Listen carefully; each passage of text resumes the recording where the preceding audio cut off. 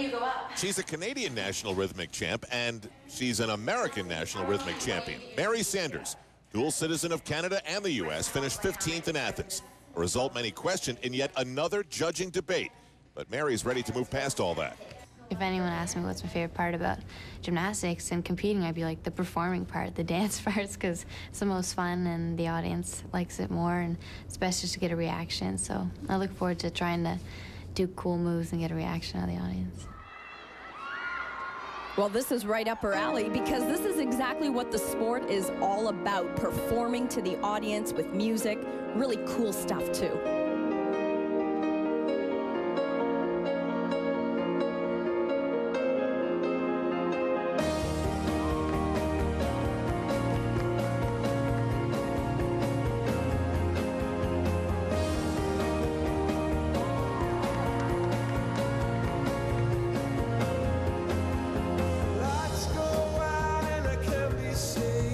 Rhythmic gymnastics was one of the big success stories in Athens, wasn't it? It was huge. Actually, they sold out months before the games began.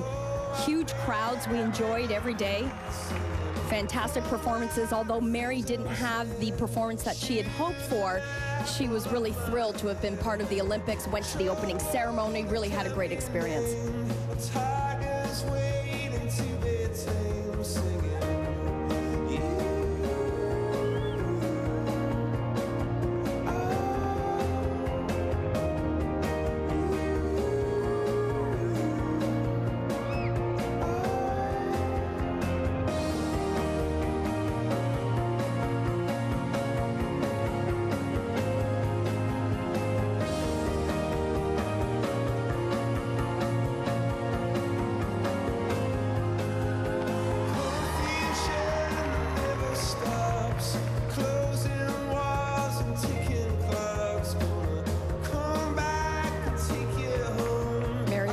Started her gymnastic career in Canada, was coached by her father, who had passed away when she was just 7 years old, and it was his dream that Mary would get to the Olympic Games one day, and she did as a rhythmic gymnast. This is unusual. Of course, you never see rhythmic gymnasts performing with two apparatus at the same time, just for show.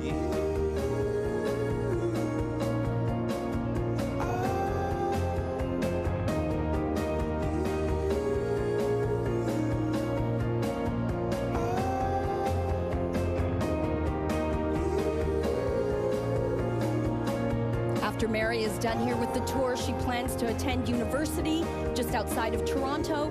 Said she might even get involved in cheerleading. Give that a try.